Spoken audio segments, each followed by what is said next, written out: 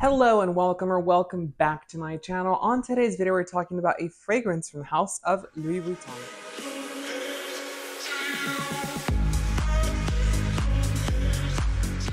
So I am very excited about today's video because, well, excited and a little sad because this fragrance is no longer available.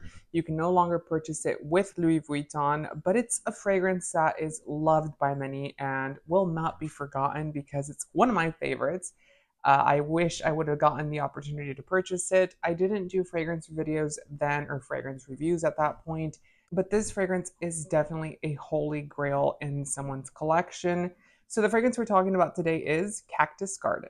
So I have this is a little Celine pouch full of samples, by the way. So I have all kinds of goodies in here that, if you guys want me to do like a sample review, like, just pick out random samples out of this bag and talk about them, I am more than happy to do that. But I have two here that I have of Cactus Garden. The funny story about this actual sample is when I purchased my fragrances from Louis Vuitton, when I first started doing YouTube reviews, I selected other samples for myself, and both times I got Cactus Garden, and they didn't give me anything else besides Cactus Garden, which is very unusual because at the time you couldn't even purchase this fragrance anymore. It wasn't available on their website.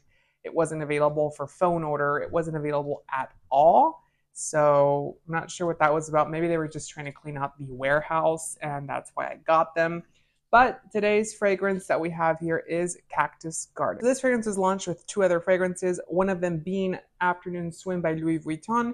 This is what the packaging looks like. This is exactly what the packaging would look like for Cactus Garden, except it would be green. There was also, I believe it was called Sun Song, and that would have been yellows. So it was three of them. They were all supposed to represent California and the California beach or desert or thing of, the state of California, such as Hollywood, City of Stars, stuff like that.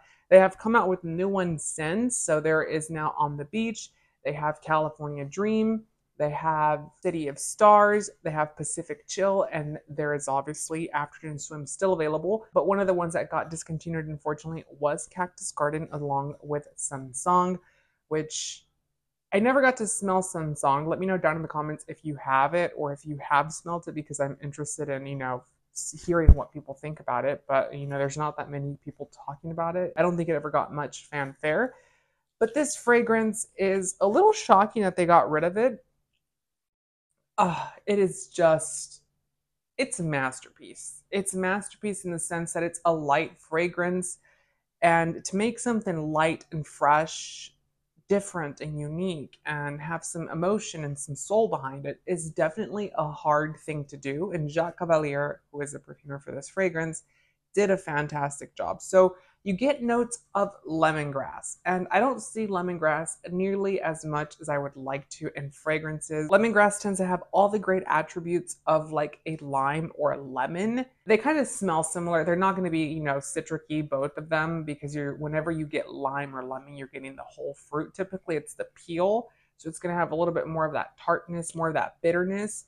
Whenever you're getting lemongrass, obviously it's just lemongrass, and that has its own particular smell. It's a little bit more green, but it still has that lemony type of smell. And in this fragrance, it is marvelous. It smells delicious. It gives you that fresh opening of a fragrance. And then you start to get more nuanced things in this fragrance. You also get mate and Calabrian bergamot. The Calabrian bergamot is obviously in here because it's supposed to give you that freshy type of quality. Mate gives you that earthy, grounded type of vibe for this fragrance. Then you get geranium, which is a very unique actual ingredient in this fragrance because geranium can come off. If you've ever smelled the geranium plant, they do have a smell to them. I know a lot of people say that they don't. They're a little bit more greenish type of smelling. It's not like a rose or a peony or a lily of the valley where you're going to get a beautiful floral note. Geranium's more of a earthy type of smell, a more greenish type of smell, and you get this in this fragrance as well. The frankincense in here give you that little kind of contrast to everything else in this fragrance, kind of, bringing it down to earth so it's not so top heavy. And the scent is just good. And the reason I think it's so good is because if you've ever been to the California desert and with my luck, every single time that I've gone to the California desert to visit, it has been raining. There's a very peculiar smell in the desert when it rains. It's very unusual. You have to be there to actually understand it and comprehend it. That is what this fragrance gives you. It's a cloudy day at the desert. I know, rare. It's not something that happens often because deserts are typically sunny, but this one gives you that dry desert with a cloudy sky. It's about to rain and you get that beautiful type of mustiness that comes through the air, and that is what this fragrance really represents. It's really, really good. It's similar to Afternoon Swim as a baseline because Afternoon Swim still has that emotion in it as well. But this one itself to me has more of that gardeny type of quality, like the lemongrass and the mate and the geraniums.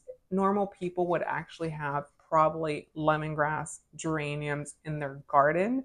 I'm not sure if most people would have bergamot or if they would have mate growing in their actual garden itself, but geranium is definitely a common actual household plant for gardening, and it does give you that vibe of a cactus garden because cactuses don't really have a smell to them, at least most of them don't.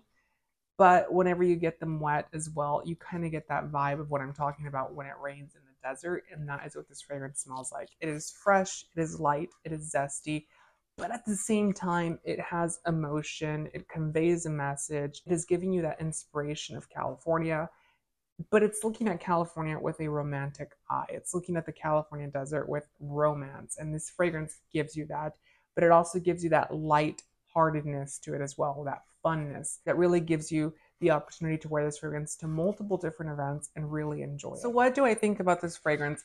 For longevity, it's like the rest of the cologne range, which they're not colognes, they're eau de parfums, but Louis Vuitton has them listed as colognes. It's called the Cologne Collection. I'm assuming it's the style of fragrance. It's not necessarily relevant to the actual concentration of the fragrance itself, but they're not going to be super long wearing. At least in my opinion, the Louis Vuitton fragrances never have had that really great longevity in performance. But for the moment that you do get them to wear, they wear very, very nice. And this one, I really wish I had a bottle. I wish I had a 200 ml size bottle to be precise, because this is a really nice fragrance that definitely did not live up to its potential, because I think they launched it and discontinued it not long after, I should say. And they didn't really give it the chance to shine and, get that fanfare, because I feel like now in today's market, we're so familiar with Louis Vuitton being overly hyped. Meteor, we have Imagination, we have I can't pronounce the men's ones, the original one that everyone's so into, Ombre Nomad. Those fragrances are cult following fragrances. They have a bunch of fans to them because of YouTube and TikTok. But this one itself, I think that if it would have gotten the opportunity to still be in production today, it would be a very popular fragrance. So let me know down in the comments what your thoughts of Cactus Garden are. Do you like it? Do you not like it? Did you get to smell it? Did you not get to smell it? Like I said, if I would have gotten to smell this prior to it being discontinued, because I wish I would have definitely bought a bottle of this fragrance, especially back then when it was a lot cheaper. But I didn't get to, and I kick myself in the butt every day. I still look it up online periodically, but it's so expensive if you find an actual bottle, and then you run into the problem if it's going to be legit or if it's not. So it's a little difficult to trust the internet sometimes. That's why I usually have trusted sellers that I follow and that I purchase things from, or I buy it directly from the actual store. So don't forget to give the video a thumbs up and subscribe for more fragrance related content. Until next time, you guys, take care.